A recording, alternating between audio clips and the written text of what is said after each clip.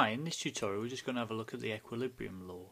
It's just going to be a basic introduction just to get us started, and then we'll, in following tutorials, we'll have a look at how we can predict the extent of a reaction and stuff like that based on the equilibrium law. So let's have a look at this equilibrium here. It's just a generic one. This is not carbon, this is just A, B, C and D out of the alphabet, of course. So if we wanted to measure how far, if we take these reactants, say, use these reactants here, we added these two together, and we knew it was in an equilibrium, we knew it was going backwards and forwards, okay, so it doesn't always go to completion. Some of this is made, it's because it's a reversible process. You might have heard of that before, a reversible process.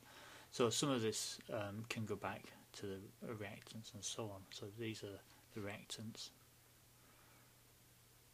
Let's call that the reactants for now, because that's what we started with. And these are the products, okay?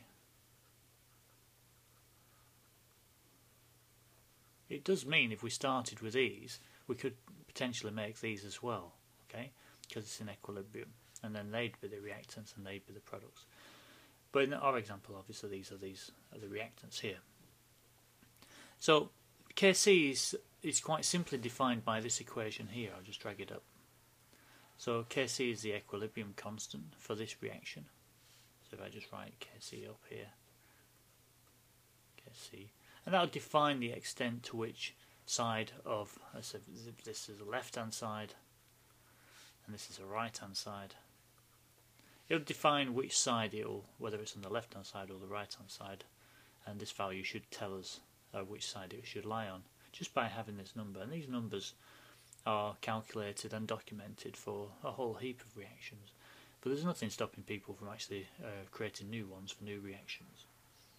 Okay, so I'll explain basically where this comes from in a second, but let's just think about this process. If we've got Kc with a value of 1, say, what does that mean?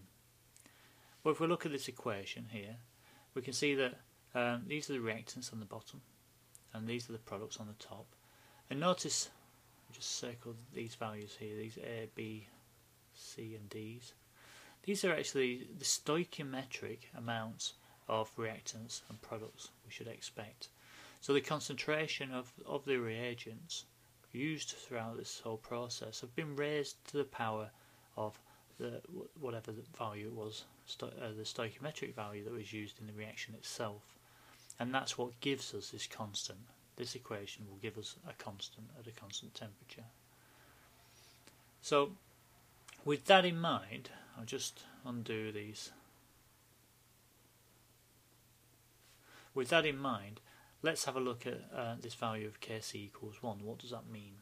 Well, that basically means that there is an equal number of reactants to products. So it's more or less stuck in the middle, halfway. There's an equal number. Let's have a look at a larger number. What about a Kc equals 1000? Well, a Kc of 1000 means this value on the top must be larger than this value on the bottom, because we're dividing by this value on the bottom. So let's put that in perspective. If that was 2 on the top and that was 1, these two were slightly in excess, then you'd have a value of 2 and so on. This is actually saying that there's 1,000 times more of these than there are of these, effectively, if we did the maths. So what does that mean? That means the reaction itself for a Kc equals 1000 is being driven over here to the right hand side. There's more products than there are reactants. But because it's a reversible process, some of the products will go back to the reactants and so on.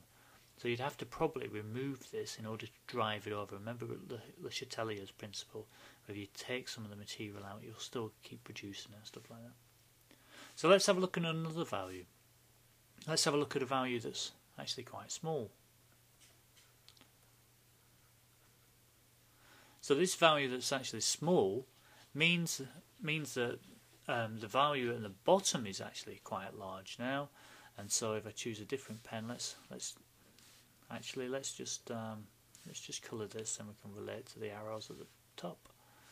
So that's for Kc equals 1000, the reaction goes this way, and let's do this in a different colour, let's do light blue, say. So Kc equals 0.001, that means the reaction is being driven this way here.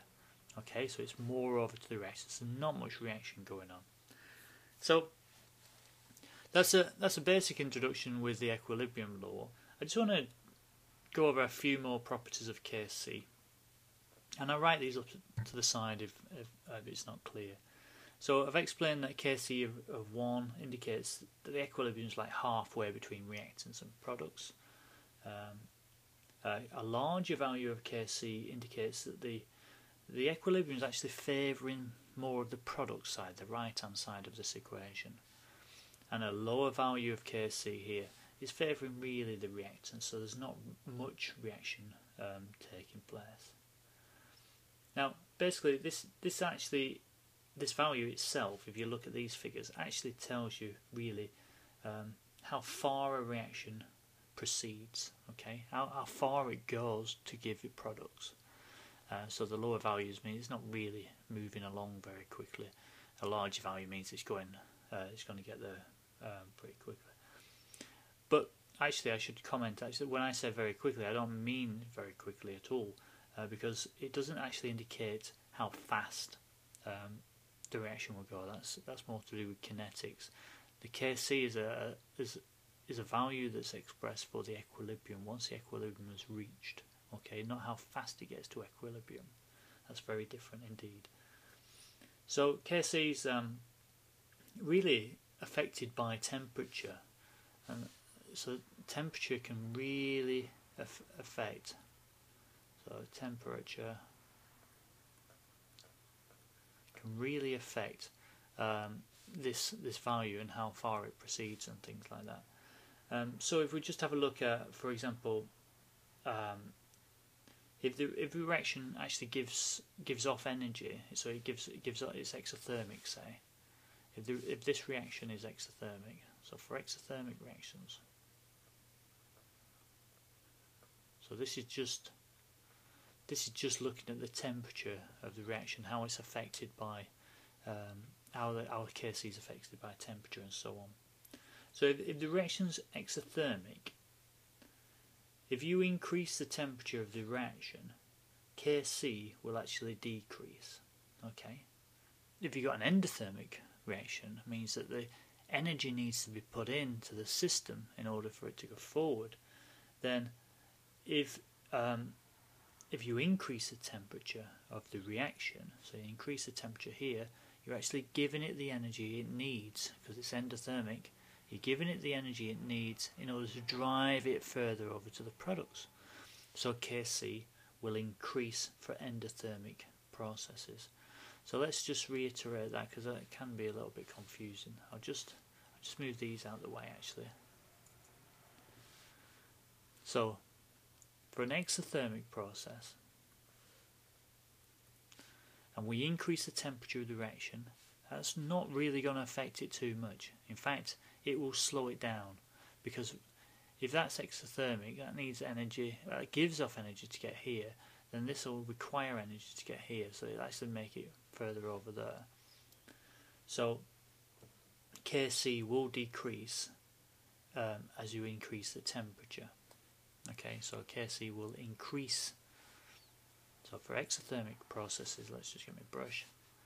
For exothermic processes, Kc will, for an exothermic process, Kc will go down as T goes up. Okay, because it's already giving off heat anyway. So if you increase the temperature, all you're doing is driving it backwards, because this one requires heat to get down there. So for an endothermic process,